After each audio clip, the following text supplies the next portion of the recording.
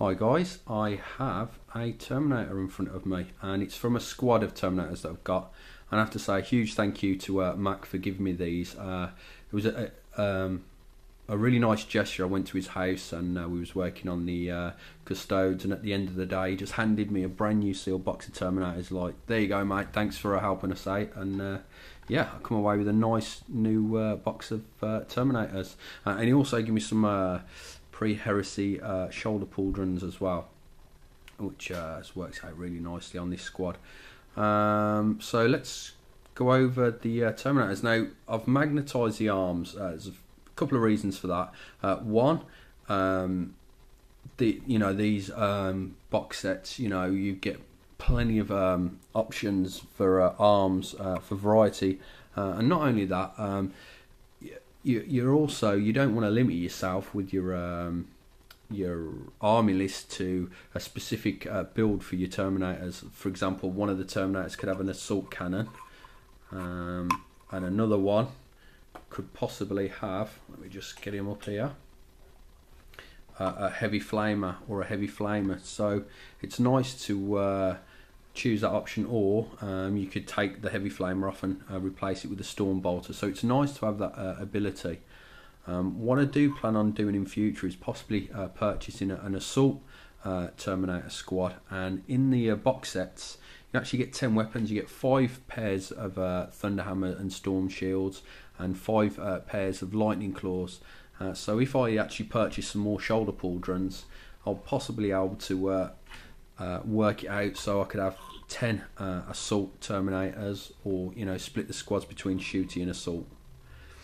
The paint job on these is pretty much standard for how I've been painting pretty much all my Blood Angels, which is a clean look but with the red blending with the grayscale painting underneath.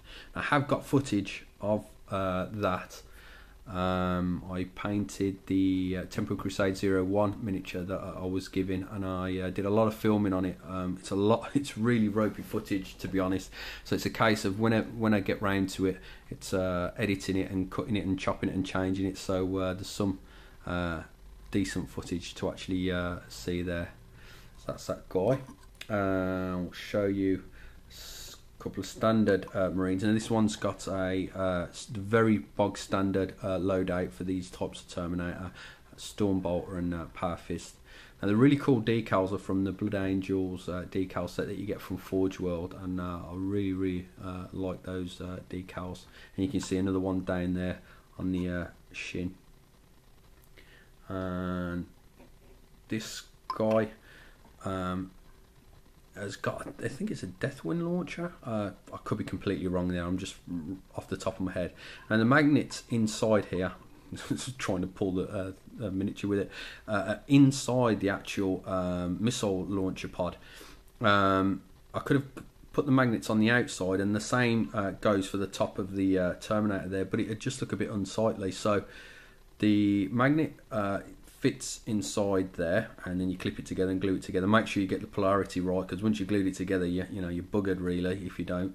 And then before you put the chest plate on, there's a little gap underneath where that arch or the hood of the chest plate sits, and there's a magnet just under there. So when you put it down without any unsightly magnets, you still get the pull for the magnets there. And this guy's also got a chain fist. Now this differs quite a bit from a power fist, and it's brilliant for tanking in. If you don't know this and not aware of this, for 5 extra points for your Terminator, it basically works like a melter gun. In the assault you get 2d6 armor penetration, so even Land Raiders can be opened up like a can of beans with one of those bad boys. And last but not least, it's the Sarge. And this is probably one of my favourite bear heads of all time. It's the Terminator style one, where literally half of his face has been ripped off, and I've got to say I really do love it. And the sword, I've added a bit of blood splatter there using the old toothbrush, flicking the paint off an old toothbrush technique there. But I changed the hues, so you'll notice that there's different hues of blood, as some of it's thinner and some of it's thicker on the blade. adds a little bit more believability.